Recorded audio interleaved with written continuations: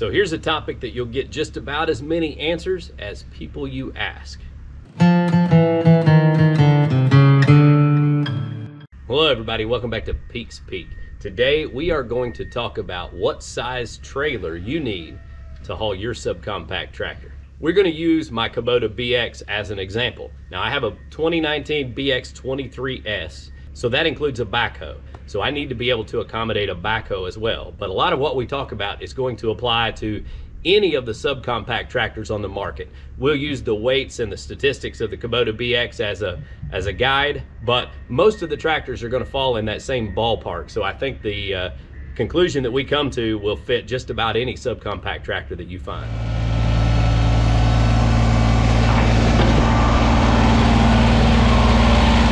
So one of the things you have to consider when you buy you a subcompact tractor is how you're going to move it around. You may not need to take it off of your own farm or your own home place to do work. Maybe you're not going to do work for anybody else and that sort of thing, but you still are going to have to be able to get your tractor to the dealer when it needs service or needs repairs that you can't do at your own homestead.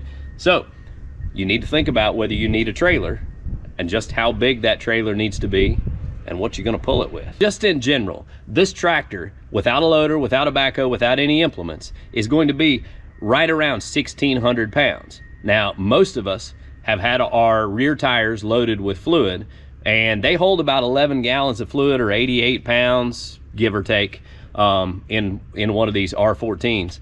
So that being said, you're talking about another 160 to 200 pounds of weight if you load the tires. So at that point, with just a bare tractor, you're talking 1,800 pounds. The advertised weight for the front end loader attachment on the Kubota BX is 600 pounds, and it's about the same for the backhoe. The backhoe is about another 600 pounds. So when you talk tractor, fluids, weighted tires, front end loader, and backhoe, you're looking at a 3,000 pound piece of equipment, give or take a few pounds. And I think that's probably going to be pretty close for most of the subcompact tractors on the market. So that's the first thing that you need to know, is how much weight you're hauling. Of course, if you're going to take some other implements with you, you need to know the weight of those implements as well. And as you can see, the weights are adding up, which is very quickly going to get you out of the realm of being able to haul this piece of equipment on a single axle trailer. Can it be done on a single axle trailer? Probably. Should it be done on a single axle trailer? I doubt it.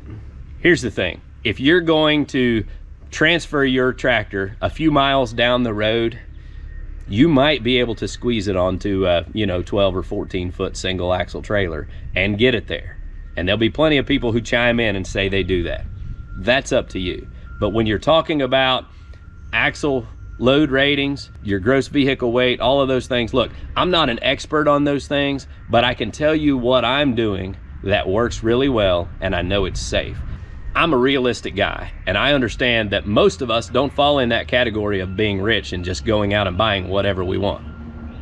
That definitely includes me. So what I have to do is either use what I have or buy what's within my budget and make it work. And sometimes that means you don't end up with the ideal piece of equipment or trailer that you want. But you need to have a few things in mind when you're going shopping for a trailer, so that you know what you can fit your trailer on and how you're going to be able to pull it. So you could get this tractor on a 14-foot trailer. You could even get the tractor with a backhoe on a 14-foot trailer if you put the front end loader up over the front, or you swing your backhoe around sideways. There are ways to get it done. But a 14-foot trailer, in my opinion, is not big enough if you have the choice of going bigger. I went with a 16-foot trailer. One, because I knew it would be big enough to haul my tractor and an implement or two if I load it correctly. So in general, it would work for what I need. And I didn't want a huge trailer.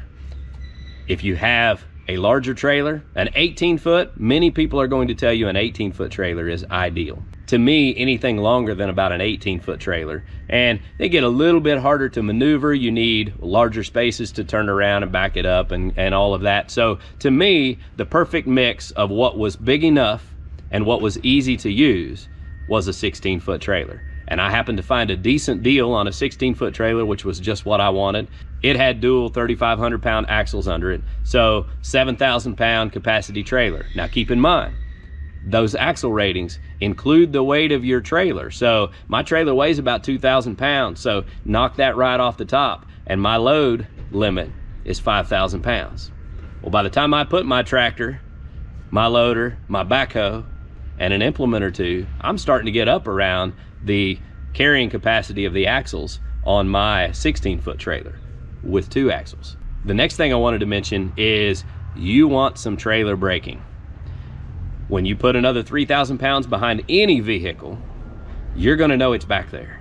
It makes it a whole lot easier and safer for you to be able to haul your tractor around and not worry about it if you have trailer brakes. And that means you're gonna need a brake controller on your tow vehicle and brakes on your trailer. Now, I've got brakes on my trailer. I had a controller in my truck already, so I was good to go, but that's something I would definitely recommend. Now, another thing you're gonna wanna consider is the towing capacity of the vehicle you're hauling with. I would say most half-ton trucks can haul 5,000 pounds, but if you figure the weight of your trailer and the weight of your tractor loader backhoe, you're looking at right around 5,000 pounds that you'll be pulling.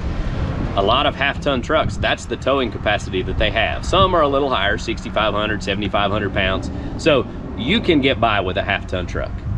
You don't need to be hauling this kind of load around with a minivan or a small SUV. Just be sure and check your towing capacity of the vehicle you have.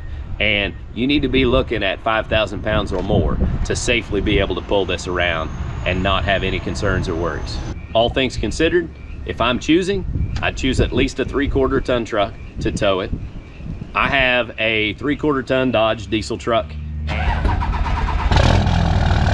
And with the brake controller, I can pull my tractor and trailer around and basically not even know it's back there. Doesn't slow me down too much. I don't have to worry about stopping suddenly because I can stop it quickly with the trailer brakes and all of that. So a 3/4 ton truck would be the preferred. But like I said, I understand not everybody gets to choose the perfect piece of equipment. So if you have a half-ton truck, you can get by with that. You might even be able to get by with something like a V6 Tacoma or, you know, some of the smaller trucks if the towing capacity is 5,000 pounds or more.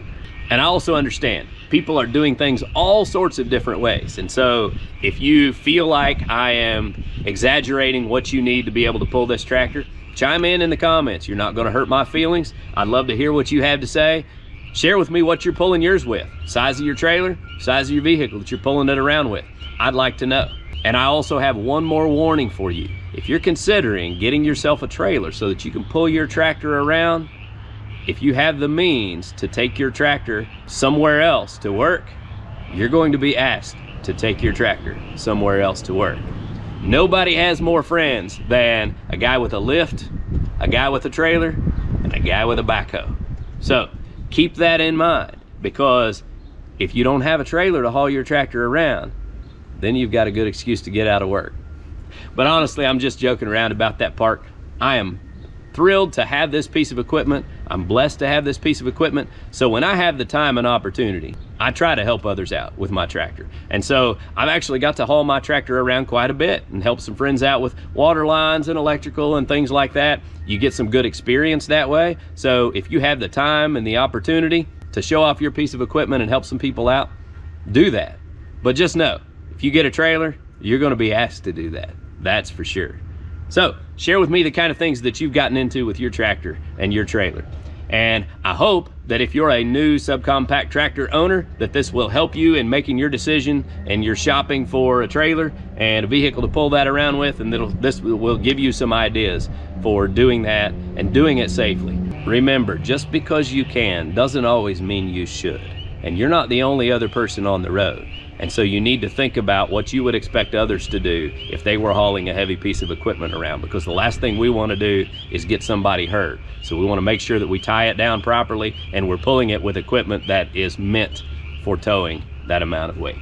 I hope you guys enjoyed today's video. I appreciate y'all watching. Y'all have a good day.